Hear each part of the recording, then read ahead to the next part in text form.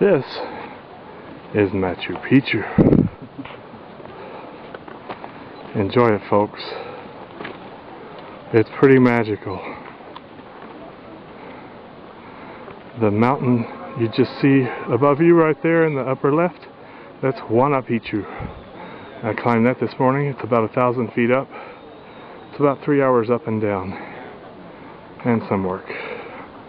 The terraced areas you see now in the middle right were for growing crops, and you see a lot of housing.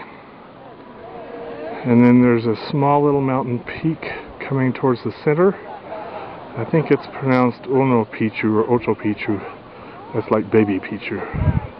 It's a baby mountain. And then we get into some of the more important areas. Of course, they had the higher elevation. They always get the better views, as if any of the views were here were bad. And the sun god was worshipped about there. They're restoring that area currently, here in September of '09. And then more terraced areas. And now looking up, and that's the guardhouse at the top. And lots of tourists.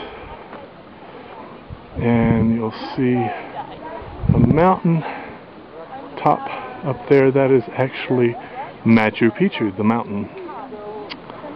And from there you might faintly see a trail that goes from the center of the screen towards the left-hand side of the screen.